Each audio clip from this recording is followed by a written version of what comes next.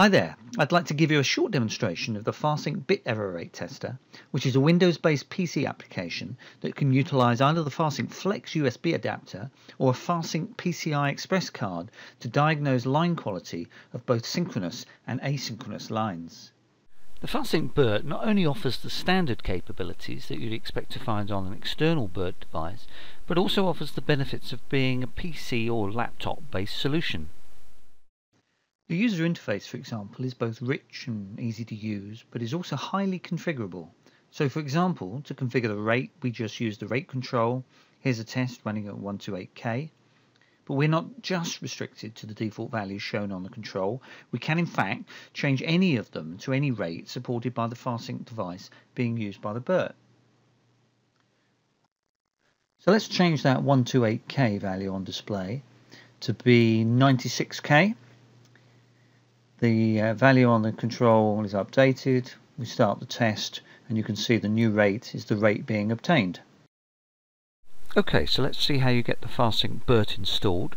In this case I'm using a FarSync Flex USB device, inserted that into the USB port, inserted the CD to install the drivers, and now when I run Device Manager you'll see the Flex appear under the FarSync WAN adapters category.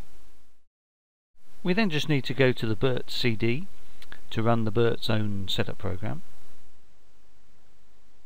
and when that completes the BERT will automatically start up and we can position it as required. By default, the BERT will start up in this compact mode, which will allow you to quickly start a test and get any indication of errors on the line. If I remotely inject some errors here, you'll see them counted in the errors display, and the statistics table button can be used at any point to bring up a full table of counters and rates that have been measured for the current test. With regard to configuration, as we demonstrated earlier, we can select our own set of values for the display on the rate control. And we can use the same technique for both the pattern control and the length control that determines the length of the test to be run. To configure the interface selection to match your physical interface, you use the interface button to switch between V24, X21, V35, etc. And using the clocking button you can switch between internal and external clocking, typically depending upon whether you want the BERT to appear as a DCE or DTE. There are a different set of rates that are appropriate for synchronous or asynchronous interfaces, and therefore when you switch between the two modes you'll notice that the rate values change on the dial. These are configured via the configuration table we saw earlier, where there is one set for synchronous and one set for asynchronous values. Other facilities include the ability to inject errors, so if I start a loopback test here, then use the error button, you'll see the injected errors being indicated in the error count window. This count can be set to show bit errors, block errors, errored seconds, etc., although they're all on display of course in the statistics window as we saw earlier. And we can show the interface signal states as well as manually control the output states. For differential interface types, the FarSync BERT has the ability to detect when the received data signal is actually inverted.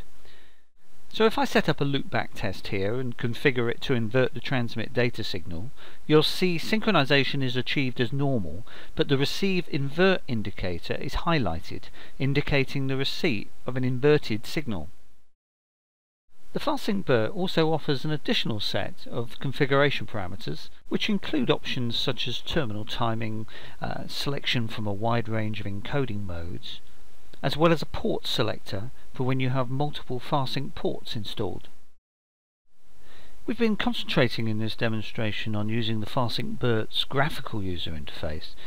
You can alternatively use it in a scripting mode through the use of batch files to automate tests which output the results to log files, alternatively via a comprehensive API which is accessible to either Windows or LabVIEW client applications. I hope you found this demonstration useful, and do visit us at farsight.com for all the latest product news from FarSight Communications.